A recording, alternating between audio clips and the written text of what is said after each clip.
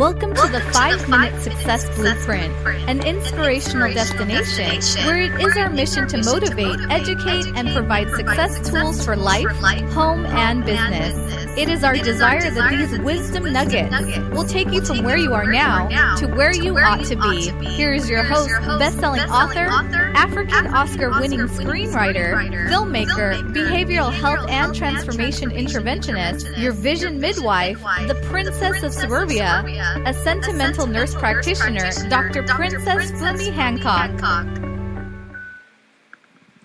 Hello, everyone. Good morning, good afternoon, good evening, all my friends from all over the world. For those who do not know me yet, my name is Dr. Princess Fumi Hancock. I'm a nurse practitioner turned filmmaker, an author, a speaker, and of course a behavioral health interventionist. On these daily 5-minute segments, my goal is to share with you quick tips, tools, and yes, wisdom nuggets you can use to instantly discover, ignite, launch, and live your passion fearlessly. In these short minutes with you, my mission is to use this platform to reveal secrets to transforming and unleashing your inner star power by adapting some simple steps into your daily activities. Now, what is my topic today?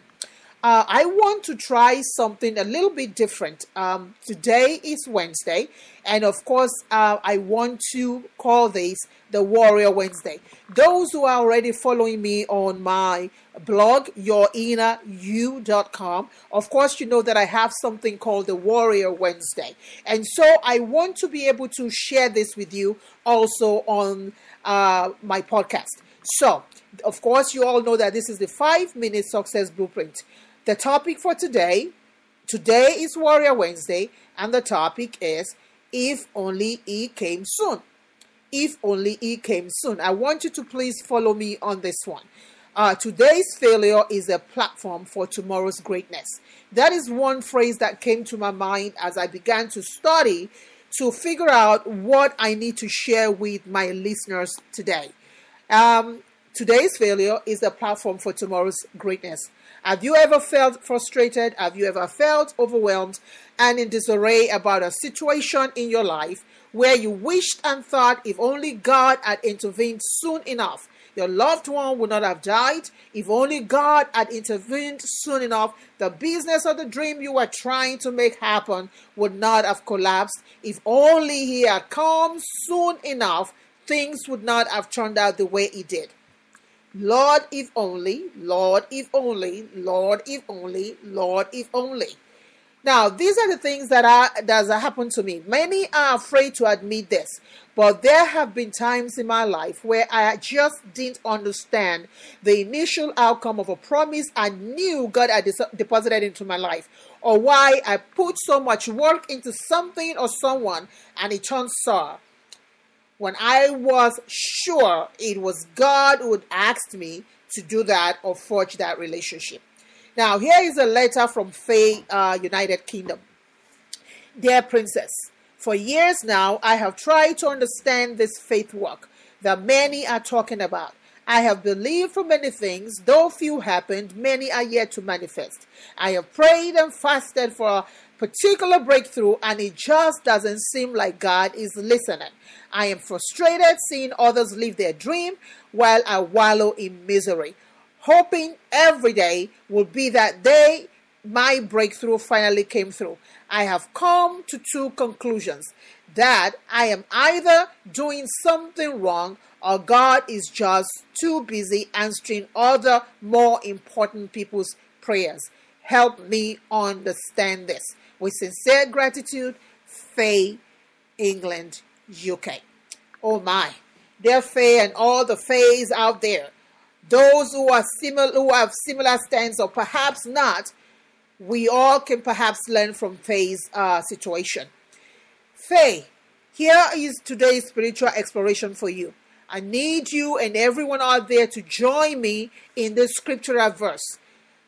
John 11:39. John 11:39. It says, "Take away the stone," he said. "But Lord," said Martha, the sister of the dead man, By this time there is a bad odor, for he has been there for 4 days. Imagine a loved one gravely ill.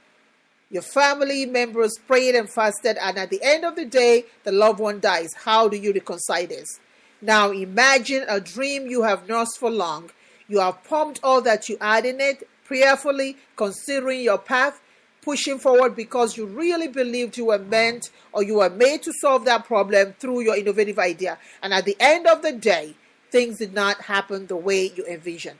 Now imagine a relationship you were truly dedicated to building, knowing that this person is who you will live the rest of your life with, or go into business with, or perhaps you were meant to mentor, but then it all ended in painful breakups.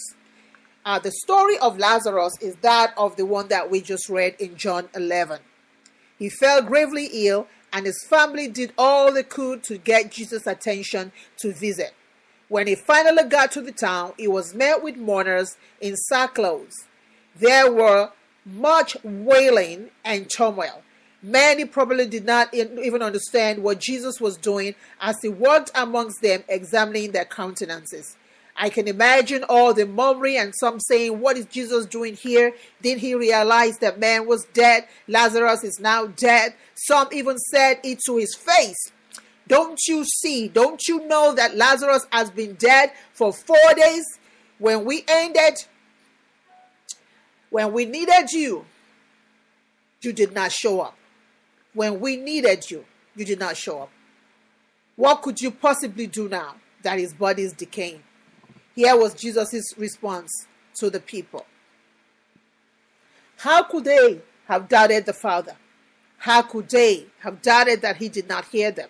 How could they have doubted that he knew exactly what had happened, and that he was still the same person who had performed much miracles before Lazarus' death?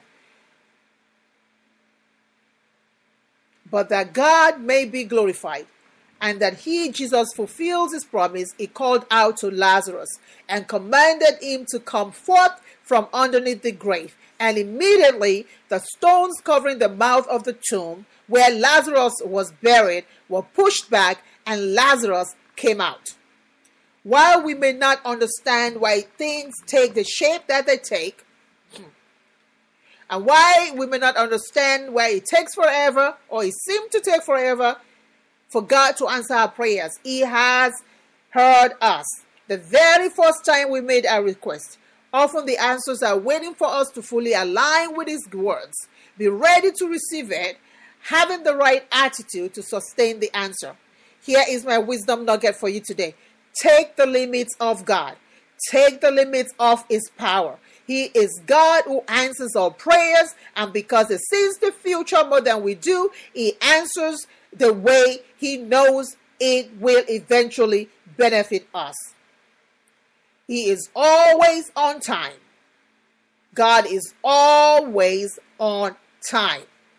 Therefore, today's failure is a platform for tomorrow's greatness. Until next time, be inspired, be motivated, be of sentimental value, and of course, be authentic in all you do. Please do check out my blog at yourinneryou.com. Subscribe to this podcast because this is very significant. If you love this podcast, please go to Spreaker and subscribe to the 5 Minutes Success Blueprint. And of course, I'm now on Periscope. Yay! I'm on Periscope.